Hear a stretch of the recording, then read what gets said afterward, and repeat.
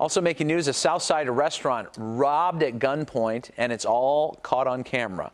The employees were locked in the bathroom as the person responsible got away in a delivery truck. CBS 2's Charlie DeMar spoke with those held up in this terrifying robbery. Surveillance video shows the moment this man, dressed in all black, walks into a back-of-the-yards restaurant, and he wasn't there for the Jamaican jerk chicken.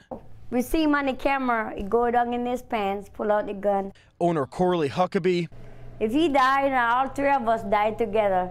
After showing the gun, he allegedly threatened one of the delivery drivers, who asked not to be identified. Pointed a gun at me. He pointed the gun at you? Yeah.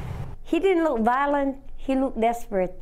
Video shows the man with a gun in hand forcing his way to the back of the restaurant. He waved it here, and he said, "Come on, get over there, man. I need all the money you guys got." The employees forced to the ground. So he put you on the ground here? Yeah. I said, man, don't hurt me. I got a young kid, you know.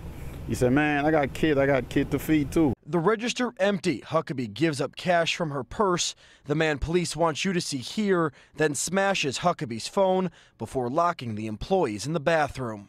But when he did that, I was getting scared now. I'm figuring that this guy gonna get rid of us in the restroom.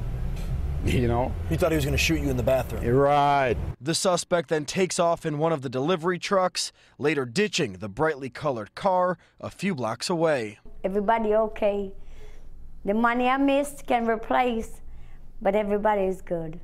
That delivery truck is back at the restaurant, and they actually reopened shortly after that robbery. At last check, no arrests have been made, nobody injured in all of this. Live tonight in the newsroom, Charlie DeMar, CBS 2 News. Rob? Okay, Charlie, thank you.